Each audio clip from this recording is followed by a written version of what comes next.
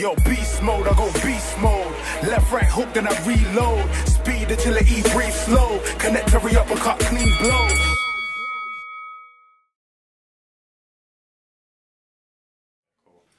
Okay, it's Chris Waddams here, TeamSouthpawJab, with the reigning Commonwealth champion and the mandatory for the British title, Philip Quicksilver Bowes. How's it going, bro? All good. You know, couldn't really ask for a better experience and a journey at the moment. So yeah, man, it's good. You know, we're just doing our thing. You know, doing what we've got to do, and just preparing for the upcoming task.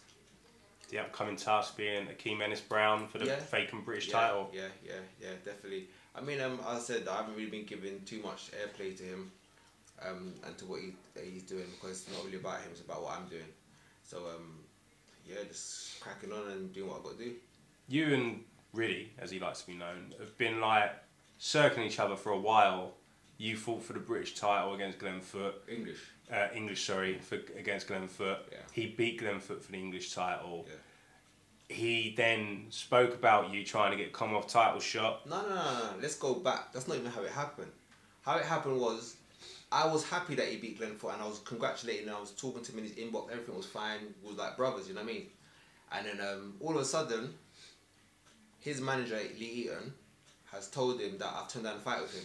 So, with him not actually asking me what happened, he's tweeted or gone on Facebook to say, I've ducked a fight out of him, I want to fight, you know, an unknown African. But truth be told is that that fight was already penciled in way before Lee Eaton came with an offer.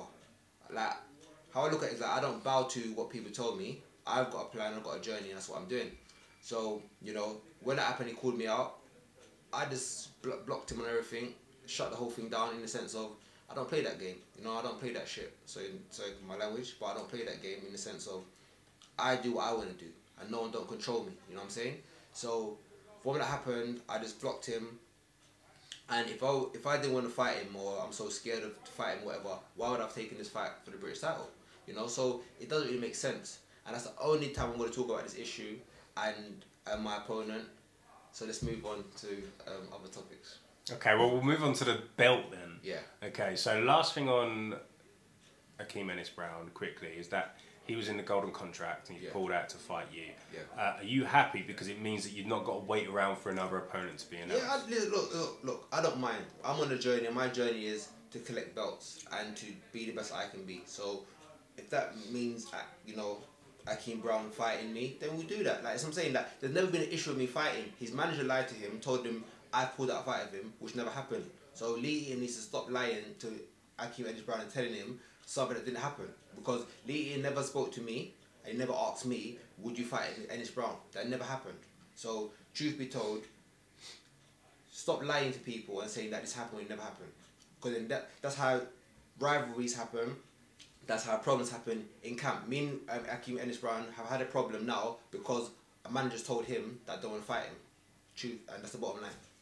So let's clear up. The reason why you, I'm going to use quotation marks here, didn't want to fight him was because you already had a contract signed for a Commonwealth. To fight someone else, an African opponent. So, because I had a fight scheduled and penciled already, why am I going to pull out my fight to fight someone that wasn't even in line? Like, it doesn't make sense, you know? As I said, this is the only airtime I'm giving him, the only airtime I'm talking about the situation, you know what I mean? And the rest is going to happen on the 29th of, you know, November. Okay, so we're going to go back a little bit here, so we're not talking about Akeem anymore. I'm pretty sure we haven't spoken on camera about your Commonwealth title defence against Tom Farrell. No, it's been a long time that we ain't obviously we speak all the time, and but not on camera. We haven't had you on camera. Yeah, you know, we had a great victory in Liverpool against Tom Farrell. The great Liverpool crowd, they were great to me. You know what I mean? Tom Farrell's a great opponent, respectful. His crowd were too. You know, my fans had a great time up there, and Liverpool's a great city. And you know, we went up there, we done what we had to do. You know, we beat Tom Farrell and executed our plan, and we're just a better on the night. Okay, so you're saying it was a great performance.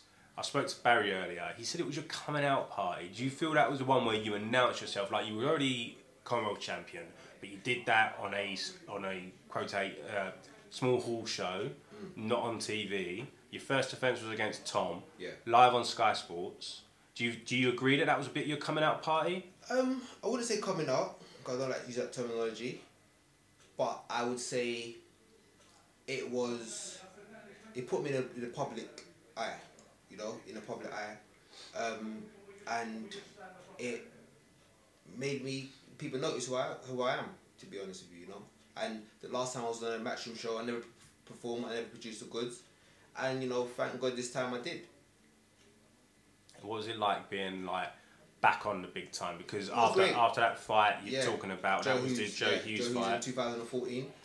It was great. It was great to have, you know, like see how, you know, stars really live, like the top matchroom fighters and the top fighters of the world live. You know, you have, you know, vehicles come to collect you from the hotel. You know, you have, you know, everything you want. Like you have everything there. So it was really a great experience. You know, a great experience, a great time. And I'm definitely, you know, looking forward for more, if that's what my destiny is written, you know. Okay, so you talk a lot about your destiny, you talk a lot about the path you're on. Yeah. I said this to Barry and I want to get your view on it. You're for a boxer, a bit long in the tooth now. Yeah. Do you feel each fight is potentially your last because of that? And does that mean you take it that little bit more serious? Yeah, like, you know, at the end of the day, I'll say it's a journey, so it's a case of you never know destination. You know the destination you want to get to, but you don't know if you're going to get to that destination. You know what I'm saying? So you came in this morning, anything could have happened to you coming to the gym, you know? So, you know, every fight I'm treating like it's like, you know, potentially my last fight, you know what I'm saying? So at the end of the day, I train hard, I do what I got to do. You know, I'm not a fighter that's actually just living for boxing. So that's why I don't take fights if I don't need to take fights. I don't take fights because I need to take fights. I take fights because I want to take fights, you know? Also, you know, I've set up things outside boxing, you know, my academy, stuff like that. So, I mean, it's more of a case of doing what's right for me, not what's right for everyone else and lining their pockets. It's about what was good for me and my family, you know. You touched on your Quicksilver Bowes Boxing Academy there, yeah. Which has been up and running, I think, 3 weeks now? Yeah, 3-4 weeks, you know, it's going great. We've got 18 kids, you know, that come religiously every week, you know, so, you know, we're doing well, you know, we'll be in an official amateur club soon. So, you know, I'm an England boxing coach, you know, one of my trainers here, Dwayne, he's my assistant, and as well, he's an England boxing affiliated coach. So we're just doing our thing, looking for the champion of tomorrow. And also, you know, I'm the first Commonwealth champion of my borough, so, you know, it's about establishing a club in my area where I'm actually from, Leytonstone, and, you know, giving kids a championship mindset. You know, it's not only about, oh, come to be a boxer. I'm not trying to find a champion. I'm just for discipline. I want kids to be disciplined and have a championship mindset in the sense of you can achieve what you want to do, be what you want to be, and you don't let it determine you from the area you're from, that you can't achieve anything, you know. So yeah, man, we're just doing our thing. Man. Okay, so you kind of answered what I was going to say. The next thing I was going to ask you, but people might think you've been out of the ring for a while, because the last fight was Tom Farrell, and you've had the fight cancelled, which was, but you've also, like you just said, you've got your amateur coach's license now, and you kind of answered it. But what was the reasoning behind you doing it now while you're still active? Because you know what it is, I've been learning from a lot of ex-pros. A lot of them retired and tried to establish a foundation, a movement, a charity. And I think when you're not really active, people kind of forget about you. Short memories. Definitely, you know. So I'm still active. As I said, I'm the only Commonwealth champion of my borough. You know what I mean? That's a big achievement in itself. So, you know, I'm just trying to, you know, use my momentum, you know, and carry on doing what I'm doing, you know. And God willing, you know, I'll be British champion. And we just keep going from there, really and truly, you know. Okay. Going back to the British title. Yeah. With a win. Yeah. What would you want next? Are you looking? Do you want to win that belt outright with the defences? I never ever you know try and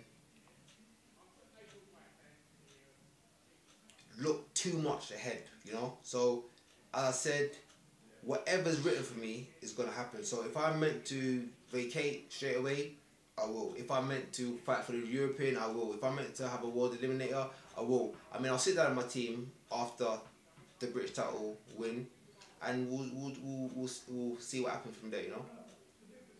Okay, wicked. Well, before we go, Phil, firstly, is there anything else you want to talk about? No, not really. Just want to big up all my sponsors. You know, Southpaw Travel, Rescue. You know, BoxFit. You know, they've always done my kit. They've always been there for me. Chaos. You know what I mean? Great guy. You know, I want to be supporting him on his journey, being a professional boxer too. You know, and just all the fans that's been there for me and all the people that's been there for you. You know what I mean? There's TeamSouthpawJab as well. And yeah, man. You know, also this whole Quicksilver Bowes Academy is a team effort. You know what I mean? They've got so much great people behind me. So everyone might think, oh, it's me doing this thing, but it's like a team effort. You know what I mean? People behind me, pushing me and kind of putting things in place. So, you know, so I want to big up my team as well at Quicksilver Bowes Academy, and we'll just keep striving and going forward. Wicked. Well, we will definitely talk to you soon, and we will be there on the night. But thanks for taking the time out to talk to us on camera.